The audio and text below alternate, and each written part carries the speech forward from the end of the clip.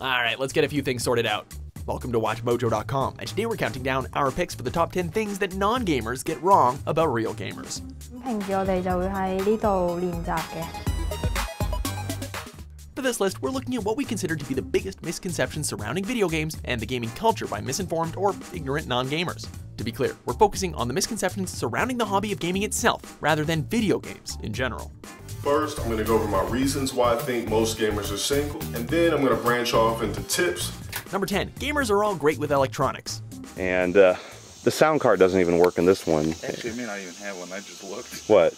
For some reason, gamers are typically viewed as being extremely electronics-savvy individuals, despite many not having the faintest idea how their console or PC works.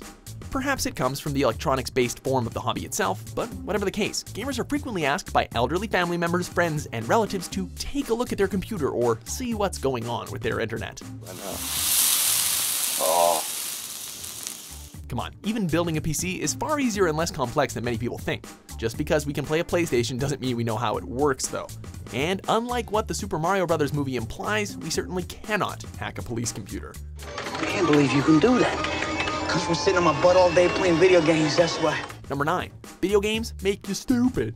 How can you not make fun of that? One of the biggest urban legends surrounding video games is that they promote stupidity, particularly in children.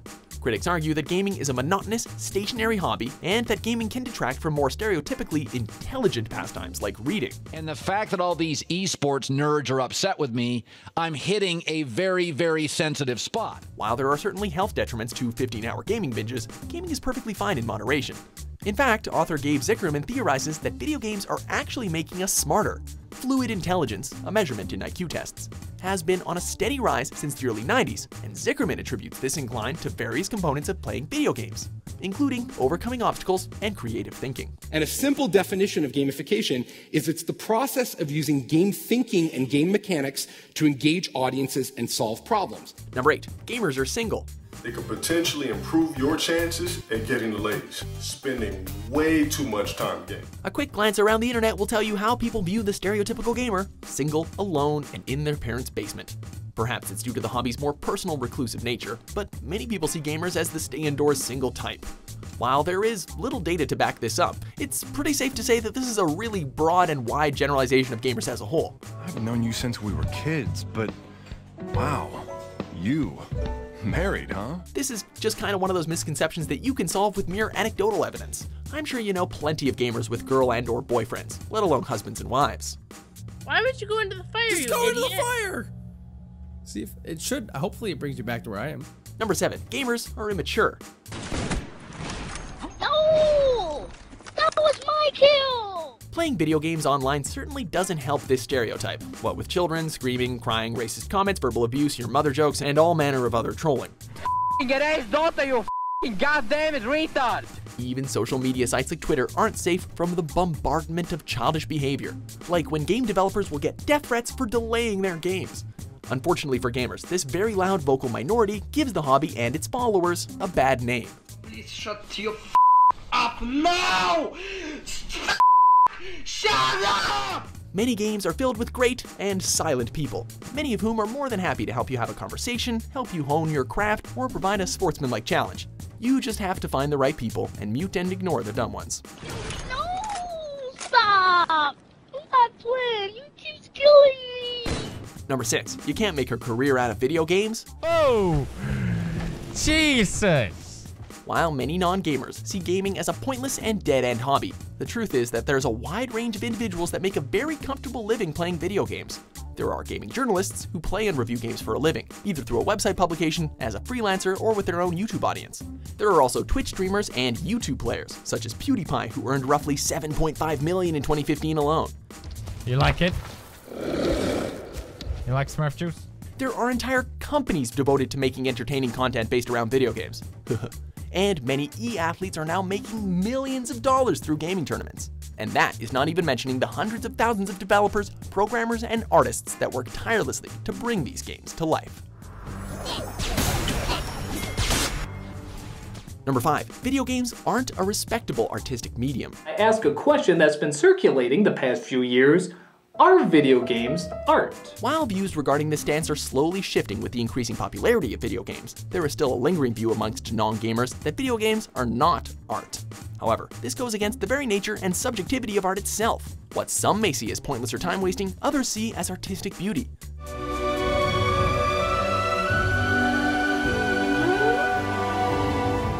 Even speaking in a conventional sense, many video games are becoming increasingly artistic. Indie games like Journey and Braid have been praised for their artistic merits, and even mainstream games like Bioshock have plenty of artistic value. Like in any entertainment medium, there is art to be found within. Number 4, gaming makes you a socially awkward nerd. Using real guns, love that. Gears of War, of course, another one of my favorites. As previously mentioned, gaming still has a personal stigma attached to it, in that many non-gamers see players as nerdy, reclusive, and awkward people with no friends. However, this simply isn't true. As with most hobbies, there is a wide range and diversity amongst its followers. Sure, some may be socially awkward, but that is in no way representative of the hobby as a whole. I have 10 in a sec. Okay. I'm EMP the hill, guys. Many famous people who are generally not considered nerdy, like Vin Diesel, Snoop Dogg, and the late Robin Williams, have advocated their love of gaming. Also, with the increased popularity of casual gaming, such as the Wii and mobile releases, it's very evident that gaming is for everyone, not just the socially awkward. Respect your radio voice. Number 3, all gamers are male. It's the Horde versus the Alliance. Is that what they're doing? Yeah. What, in the first, like without the expansions, like they're just going with Stormwind and that's it? Oh. I think so. Video gaming is seen as an extremely male-dominated hobby and profession. Many game journalists are male, and many popular video games, like Call of Duty, are marketed more towards males than females. However, via a study conducted by the Pew Research Center, it was discovered that gaming is a pastime almost virtually split right down the middle in terms of gender. They found that 50% of men and 48% of women participated in the playing of video games on a console, PC, or mobile device. 我哋個 team 叫 Girls Hong Kong Biology Tech。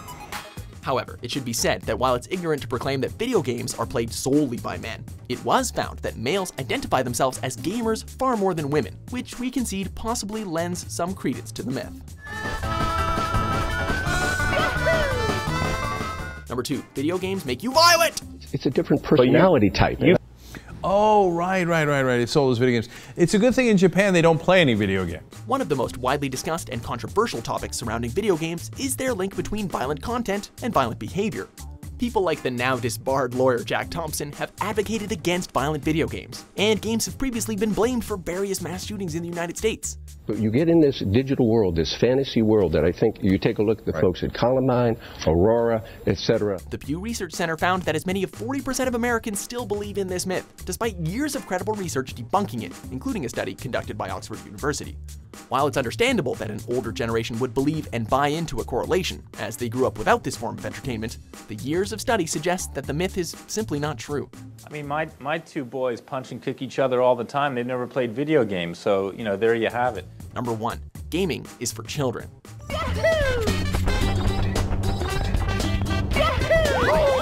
Perhaps the biggest misconception still circling around the general population is that gaming is meant for kids, as adults are supposed to take on more mature hobbies. But just as gamers have matured, so have the games. Research performed by the Entertainment Software Association revealed that the average gamer is 48 years old. What is perhaps the most revealing is the fact that more gamers are over the age of 36 than between the ages of 18 and 35.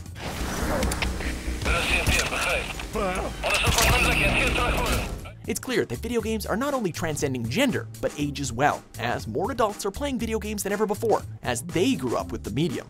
While it may appear to non-gamers that teenagers dominate the market, it's clear that the gaming medium is full of adults. Do you agree with our list? What negative stereotypes do you find yourself saddled with? The best way to understand the evolution of the craft is by comparing it to another craft that many people argued for years wasn't art: movies. For more open-minded top 10s published every day, be sure to subscribe to WatchMojo.com. And if the power of gamification allows us to unleash their collective ability, we'll all win. Thank you.